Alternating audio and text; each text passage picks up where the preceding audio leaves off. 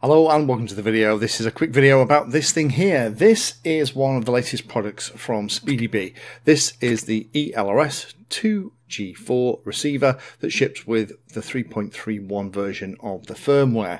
Now, I'm a fan of SpeedyBee. I don't think that's any secret. I really like their stuff.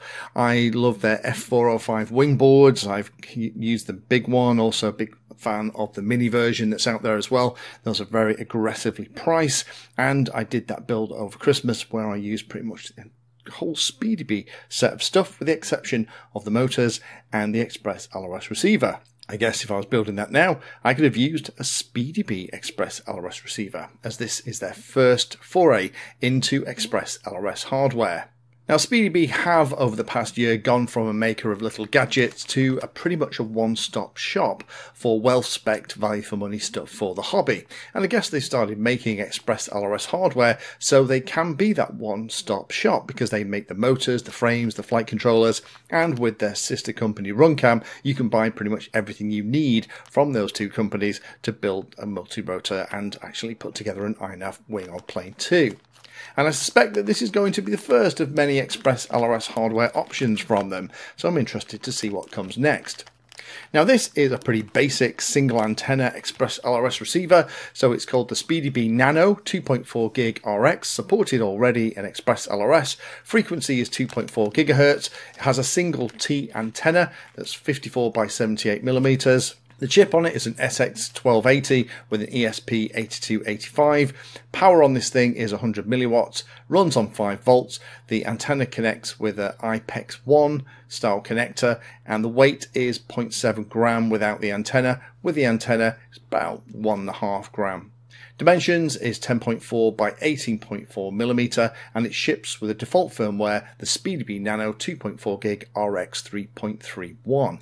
Now, I soldered on the wires, snapped on the antenna, and then put the supplied heat shrink around the top and ran it for my bench power supply. When it started, excitingly, it immediately went into bind mode. That's a nice feature and a nice way to have it set up, so that's going to make it super easy. And that also means that we have to wait for the default 60 seconds for the timeout to happen, and then the LEDs flash continuously, letting you know the Wi-Fi access point has been created. Now, with that created, what we can do is go into the Wi-Fi networks, find the ExpressLRS receiver and connect. If it asks for a password, it's ExpressLRS, all lowercase without spaces. Once it's connected, it'll fire up the browser and we can have a quick look at what the default settings are on this thing. And looking here, there are a lot of surprises. There's no binding phrase supplied, but we can see it is 3.31 and it is the SpeedyBee Nano 2.4 gig RX. I hope this means that SpeedyBee are actively working with the project. No binding phrase, auto on interval. This is all very default stuff. This is really nice to see. Lock on first connection is enabled. Wi-Fi is set for the defaults. Model allows us to choose the different protocols. By default, it's set for CRSF, but we have inverted SBus, SUMD, and DGI-RS. Ability to turn model match on. Not going to do that for this demo, and the other pieces too. And then we've got the update at the end so we can flash it. So pretty standard stuff. Now, I personally am very excited to see another vendor with the quality of SpeedyBee starting to make ExpressLRS hardware. This is just good news for us as pilots. The more competition there is means that we will have better products and get better value for money.